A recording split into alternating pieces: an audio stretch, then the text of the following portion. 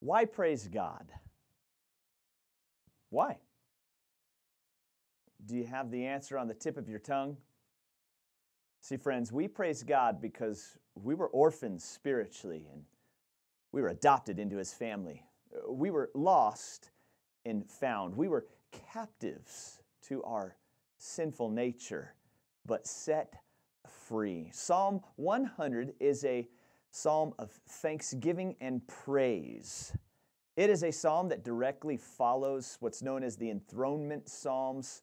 Psalms like Psalm 43, 47, 93, 97 through 99. Like Psalms 100 is couched right in the section of Psalms within book 4 here that is directly following Psalms about God ruling and reigning on His throne, being enthroned in heaven. This is a psalm that teaches us how to praise God, how to worship God, and why we need to praise Him.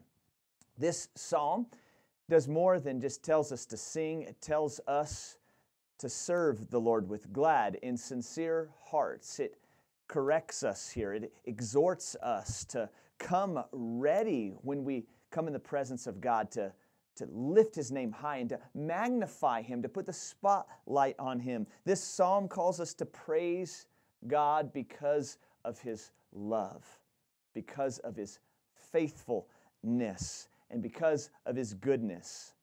You know, there are a lot of moments in life where we just don't feel like praising God. Maybe some of those moments in life have to do with defeat or discouragement or dissatisfaction. But I can tell you, friends, there's a lot of enemies to praise.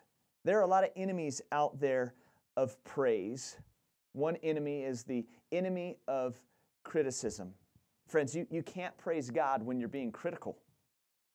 Not when you're being constructive, but when you're being critical. Nobody meets your expectations.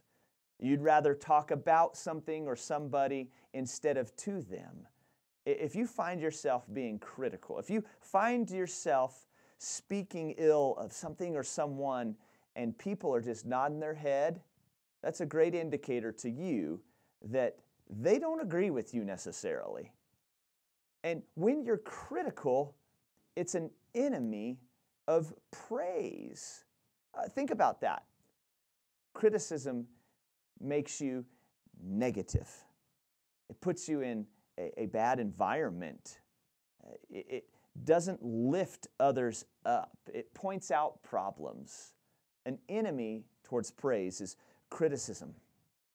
Another enemy of praise that robs us of our praise is intentional sin. Yeah, intentional. You know better. You know good and well. You've been prompted by the Holy Spirit of God not to go down that road, but you find yourself headed that way anyway. What robs us of praise is that feeling of worldly sorrow we get when we're found out. That worldly sorrow that's not sorry for what I did, but sorry I got caught. And thankfully, God provides through the conviction of the Holy Spirit a godly sorrow that can lead to repentance so that we don't feel the sting and the taste of death that is produced by worldly sorrow. When we're stuck in intentional sin, it's very self-serving, and it's an enemy of praise. Another enemy of praise is just a lack of gratitude, a lack of thanksgiving and gratitude for what you have, your place in life, even the lot the Lord has assigned to you or allowed you to go through. A lack of gratitude for the most simple of things to the most extravagant things in your life. A lack of gratitude will rob you of an opportunity to praise.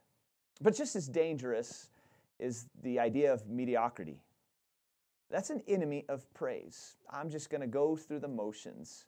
I'm going to be mediocre about my love for God. My temperature for God, it's neither hot nor cold. It's that lukewarm that Revelation says God just wants to vomit out. Mediocrity. Oh, we need passionate believers who are ready to praise him. But if you're stuck in that lukewarm environment, you don't have any motivation to praise. You don't see the need to praise. Mediocrity is an enemy of praise. A major enemy of praise is spiritual lostness. Perhaps that should have been the first one that we list here today. But when you're spiritually lost, your worship goes towards other things than the one true God. You have not been convicted by the Holy Spirit. You have not been regenerated by God Almighty. You are stuck in your lostness, and you see no one and nothing to direct your praise to other than yourself.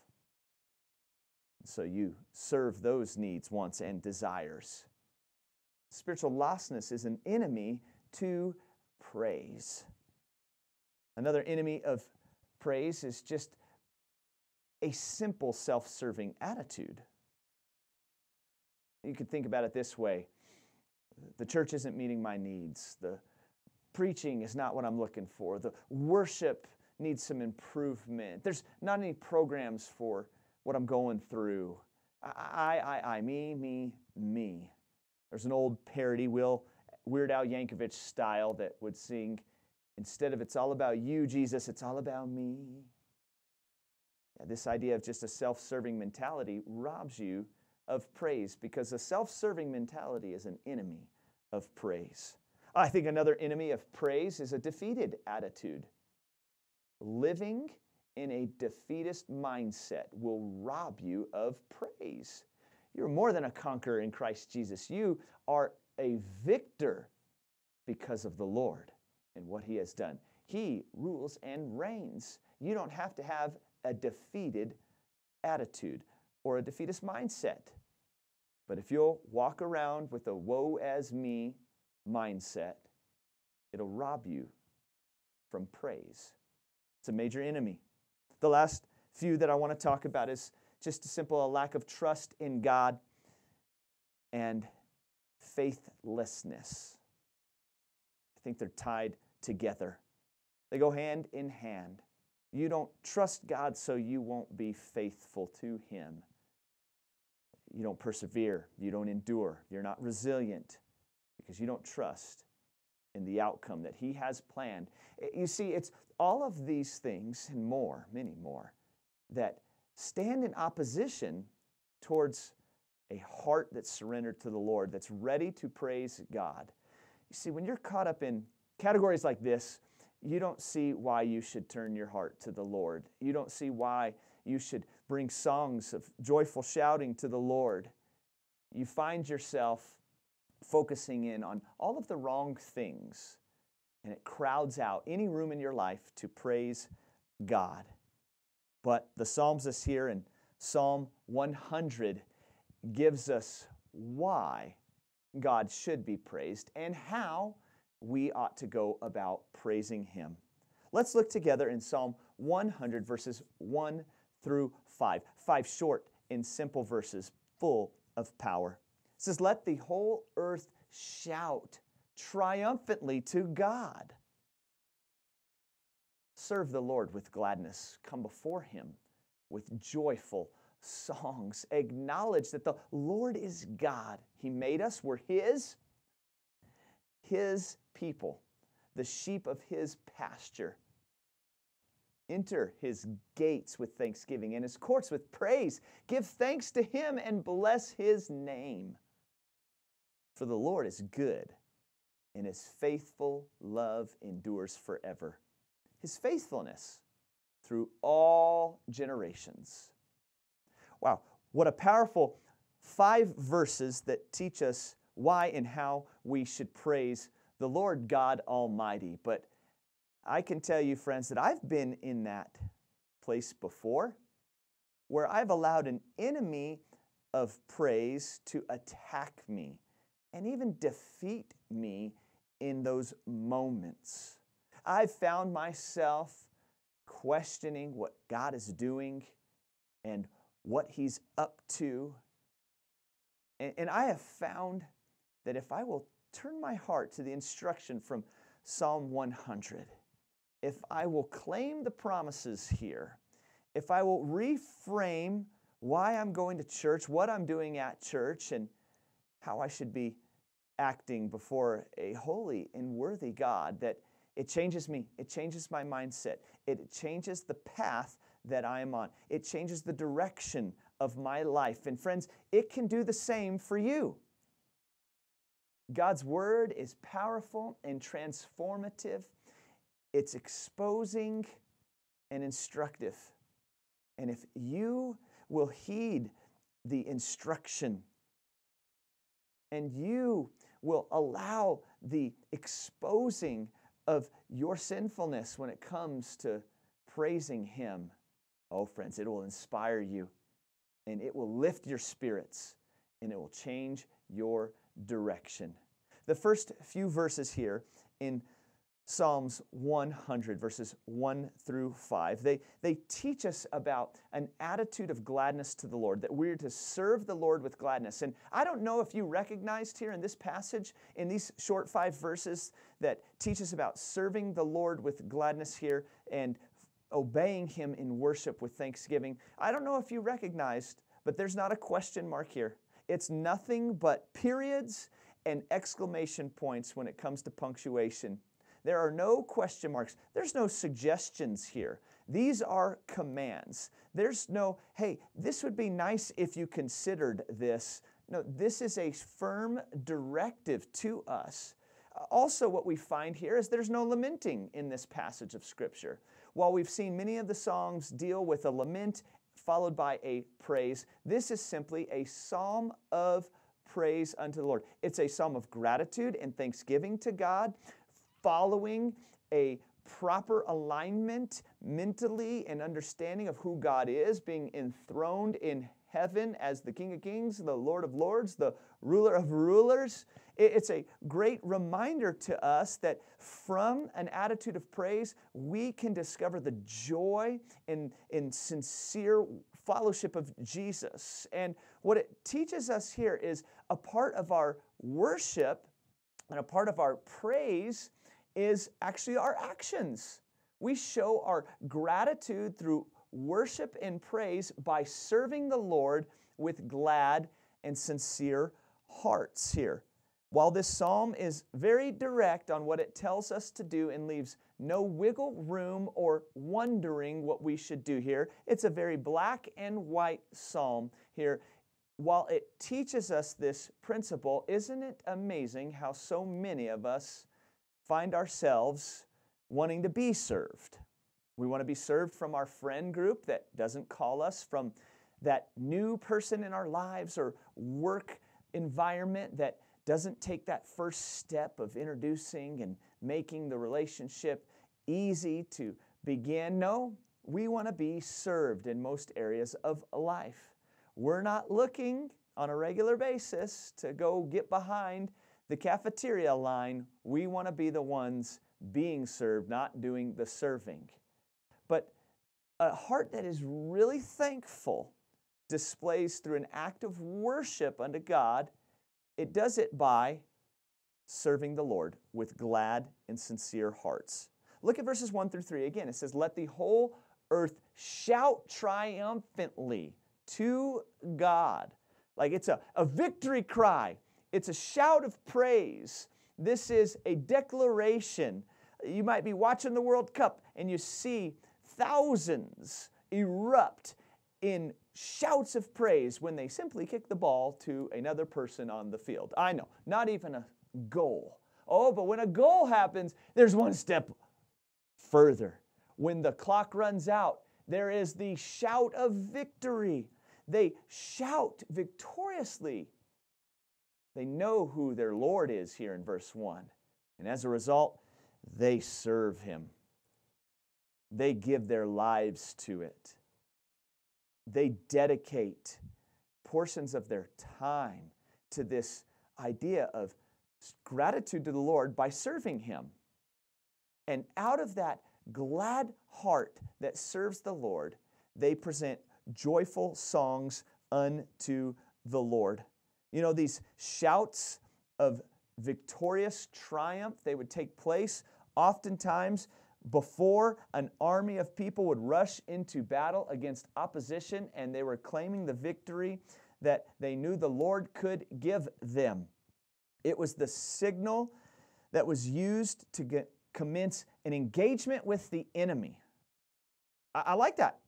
This idea of shouting with praise victoriously comes at the beginning, not at the end. You might be going through a battle, and the Lord is working on your heart in some way, and you need to claim this passage, and you need to shout a victorious shout of victory, and then you need to shout a song of praise to the Lord by serving God, right? These are actions that we do. We claim the victory in God, and then we serve the mission. We give our lives to it. This idea of serve here, it's a verb that means to work. It's action-oriented. How are you serving the Lord? How are you working on behalf of the Lord? Not working for God to get His favor, but no, you work for the Lord out of gratitude for the favor you've received and the victory that you've received. If you're in Christ, you've received salvation and you've got victory over the grave, victory over your sins, over that old sinful nature. It's all been replaced by a new nature in Christ, by a Holy Spirit indwelling in your body as the temple of the living God, by being brought into the family of God. Oh, that shout of victory that's happened in your life should lead you to serve the Lord, to view others as truly better than yourself. Not as a way of putting yourself down, but you're just treating others better than yourself. It's a sign and act of humility to take up the servant's towel and serve one another. And in doing so, you will serve the Lord. In Nehemiah chapter 8, verse 12, they speak of this great celebration that takes place. And you'll see how they celebrate here as they're trying to rebuild the wall and bring back people out of exile.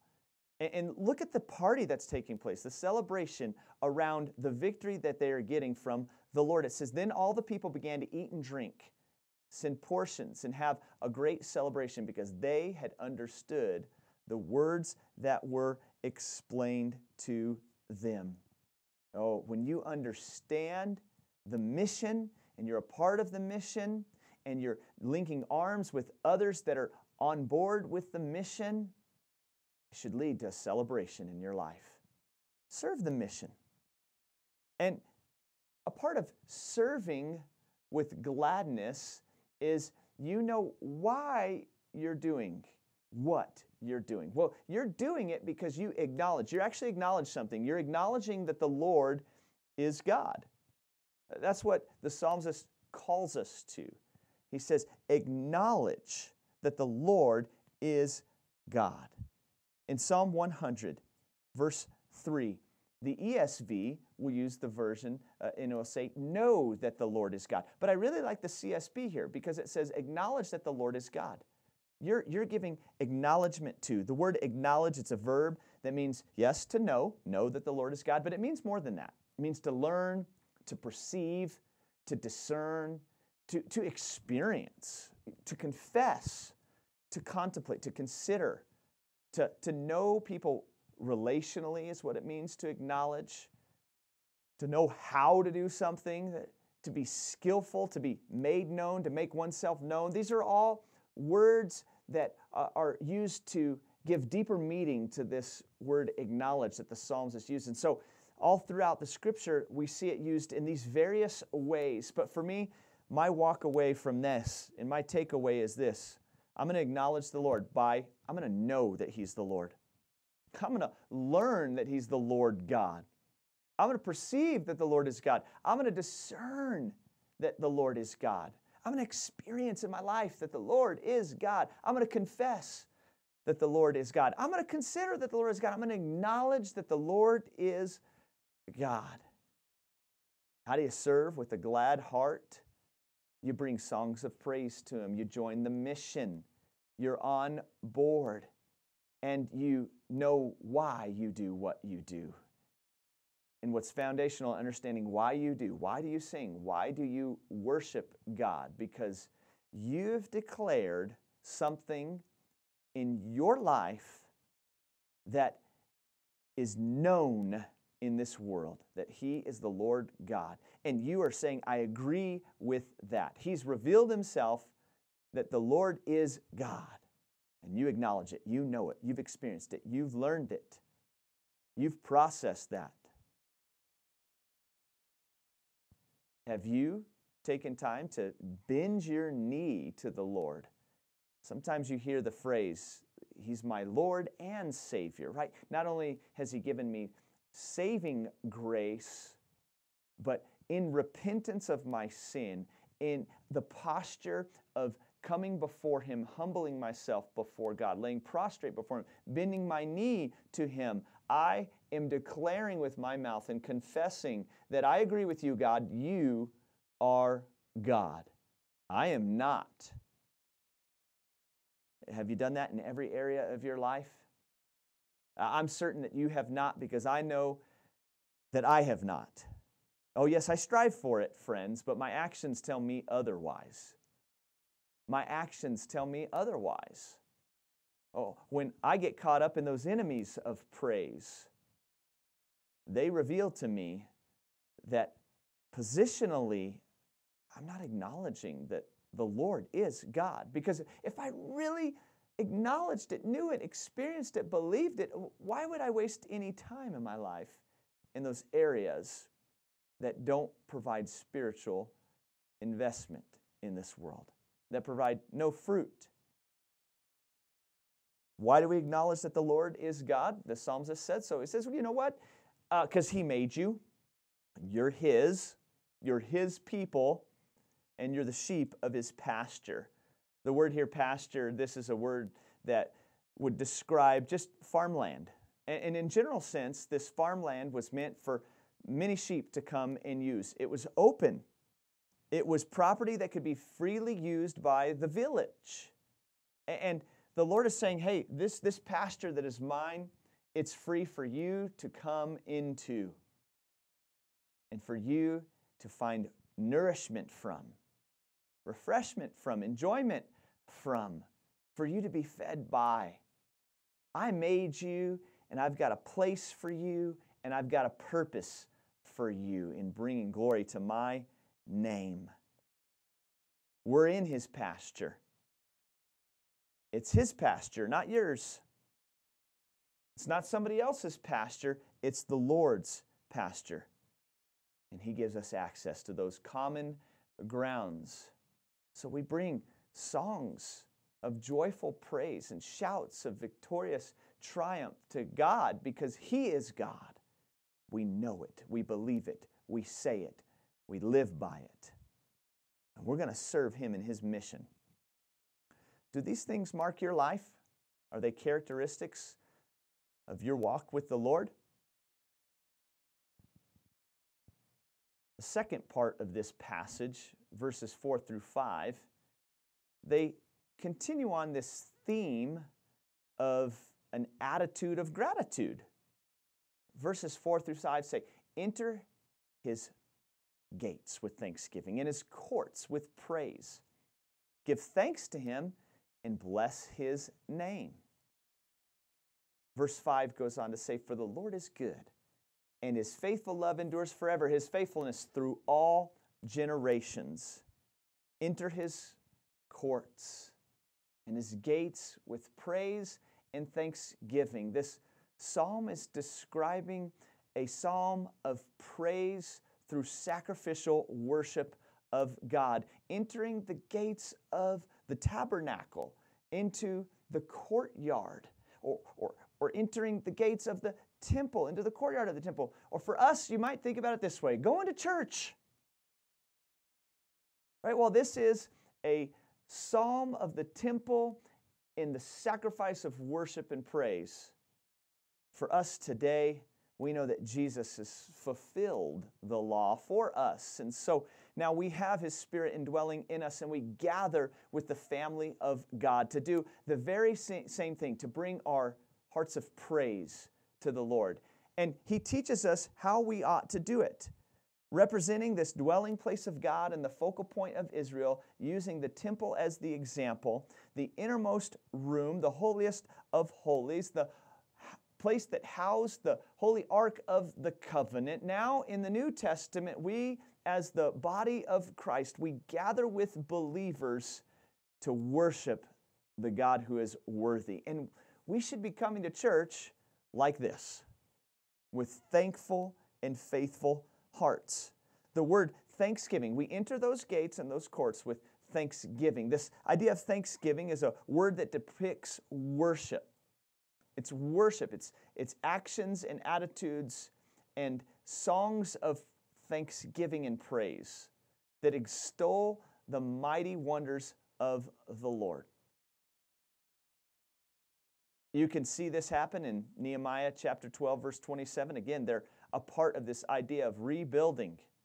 Right? And it says, at the dedication of this wall that's been rebuilt, that was torn down when they were taken captive to Babylonia, now they're returning. And at the dedication of that great and mighty work, the vision that Nehemiah cast, they sent for the Levites wherever they lived, and they brought them to Jerusalem, right? They sent that tribe that their inheritance was the Lord, that tribe that was meant to minister to the Israelites, that tribe that was the priestly lineage. They brought them to Jerusalem to celebrate this joyous dedication. And what did they do? This wasn't a somber moment. This wasn't a critical moment. This wasn't a, it's about time they finally rebuilt this wall kind of a moment. No, this was a dedication with thanksgiving that was driven by singing and accompanied by cymbals, harps, and lyres. There was a party going on. Friends, we need to come to church with that same kind of enthusiasm.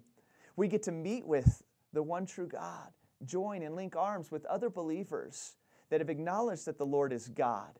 And we get to praise God because He is worthy of that praise. We should come with an attitude of thanksgiving. Thank you, God. I know that there's a list of enemies of praise out there, but what's not on it is an attitude of thanksgiving. So I'm going to come to church and serve the Lord. First, I'm going to come to church. I'm going to do it regularly. I'm going to do it often. And then I'm going to realize I'm a part of the mission, and I'm going to serve the Lord. And finally, I'm not going to do it out of a heart of contempt. I'm not going to do all of that out of compulsion, but I'm going to do that out of gratitude to the Lord. I'm going to come with a thankful heart. I make that declaration today. I am thankful for what God's done in my life and what He's doing at this church.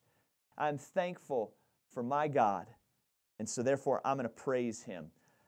I might not be a singer, but I'm going to sing a song of praise. This idea of praise, it's a feminine picture here in the Hebrew. It's a word that teaches us that we ought to come to the Lord with words and actions of genuine appreciation through song.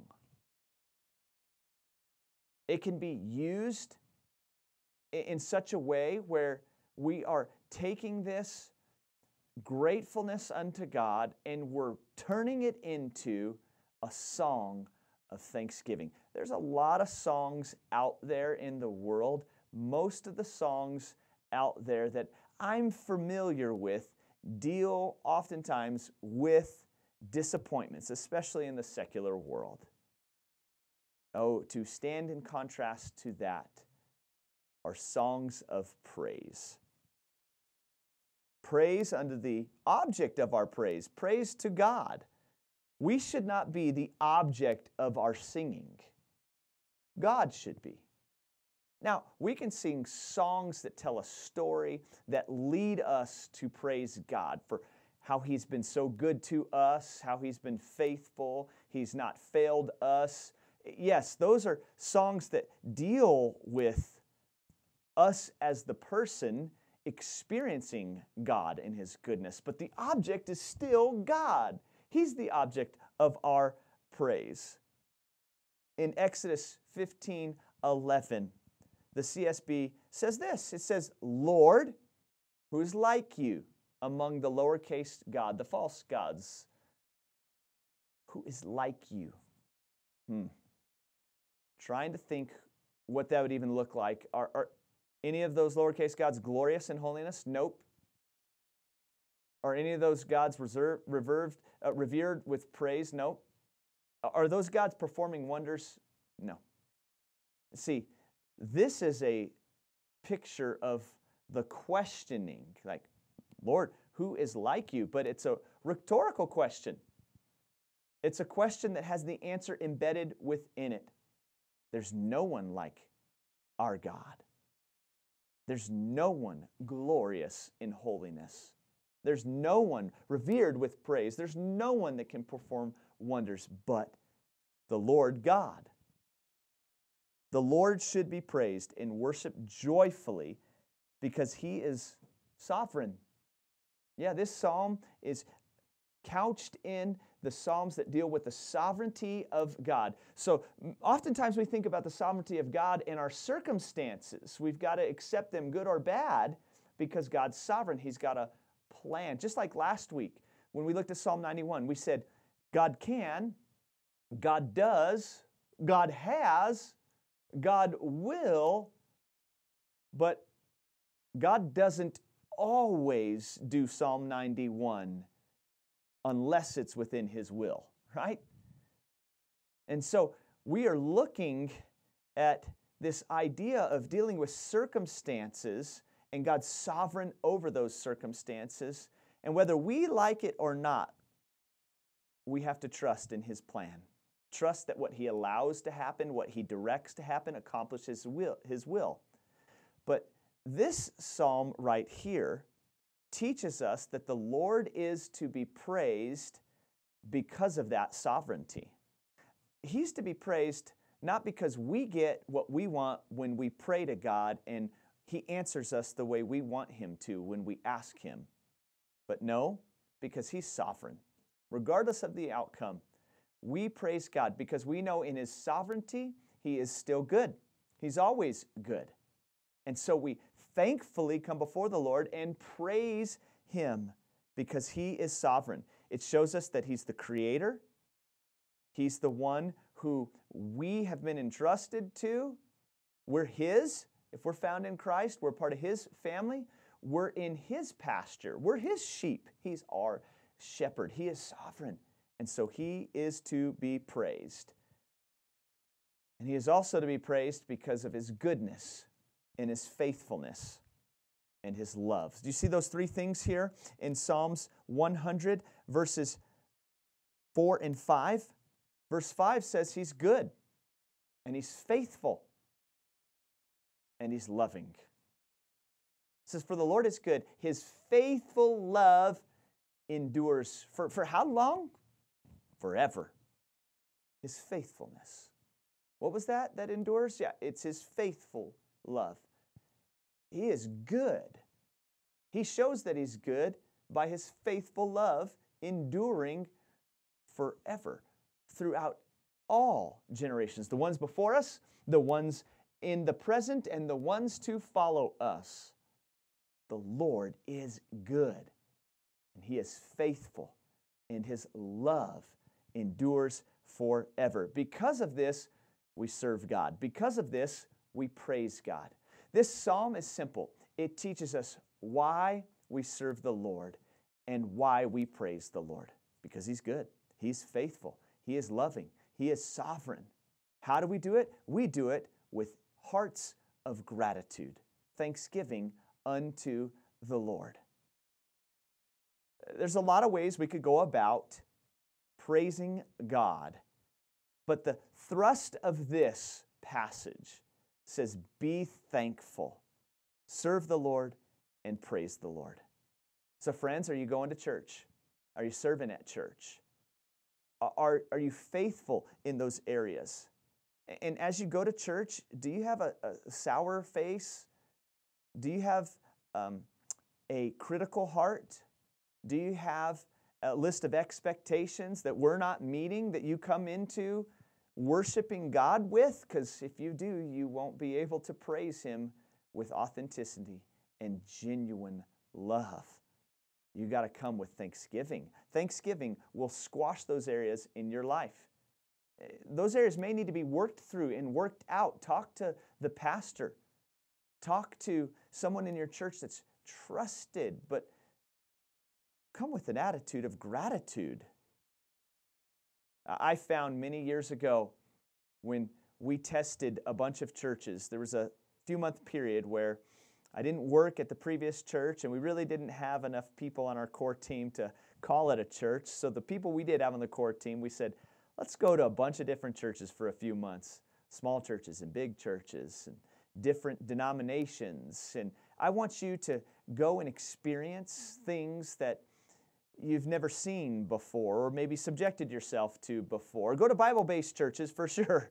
You don't want to get outside of those parameters, but go as a guest, see what it's like being a newcomer into these new environments. And I walked away with a lot of things that have helped me, and maybe we should rethink about the first time we came to Anchor, that it could really help you as well as you welcome in new guests, because there's new guests that come all of the time. But you know what I walked away with? I can praise God anywhere, any environment. It's available to me. It just depends on whether I want to be thankful or not. So go to church, serve the Lord. When you come to church, come with a thankful heart and go to church to praise God. He's worthy. Go to serve and go to praise. And may the foundation of why you do what you do rest in gratitude to God for His sovereignty over salvation and over your life. Heavenly Father, we come to you today, Lord. We're thankful for this psalm of victory, this psalm of joy, this psalm of praise. God, let us take the directives that are given to us here, and let us remember that you're enthroned in heaven, you're sovereign, you rule and reign, and we're on your mission, we're not on our mission. So may we serve you and praise you with glad and sincere hearts, full of thanksgiving to you for what you've done for us. In Jesus' name, amen. Friends, if you're looking for a couple of next steps for you, you might want to go to our webpage and go to anchorchurch.com and click on the North Campus, and you might want to take a look at areas to serve the Lord. Or maybe you need to send an email and work out some things and talk through some things in your life and get some things situationally right in your heart so that you can come with an attitude of gratitude to the Lord.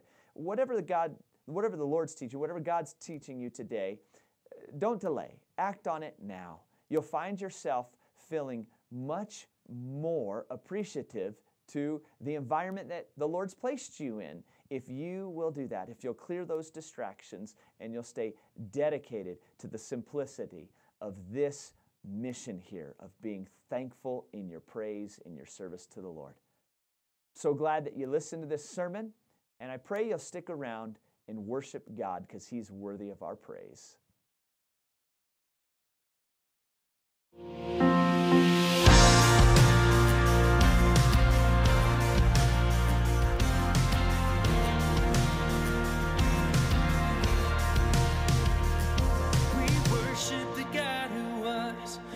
Worship the God who is. We worship the God who evermore will be. He opened the prison doors. He parted the raging sea. Our God, He holds the victory. There's joy in the house of the Lord. There's joy in the house of the Lord today. We won't be quiet. We'll shout out your praise. There's joy in the house of the Lord. Our God is surely in this place. We won't be quiet. We'll shout out your praise.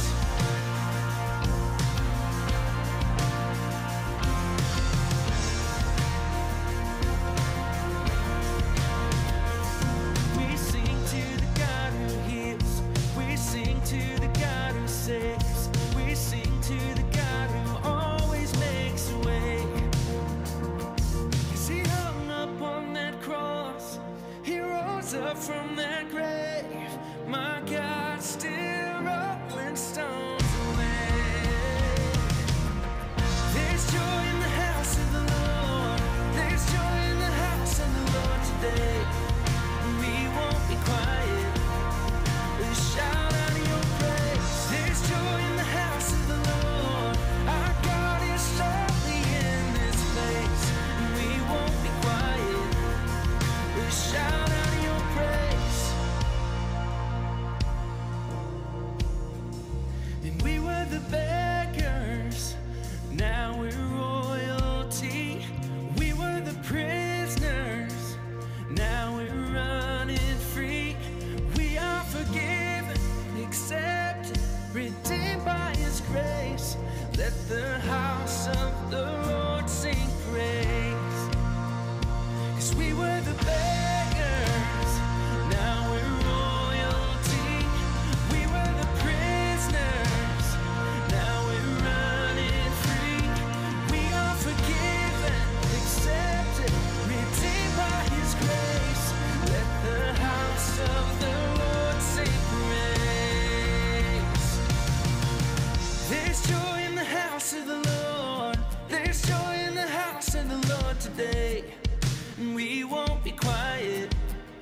We shout out your praise. There's joy in the house of the Lord.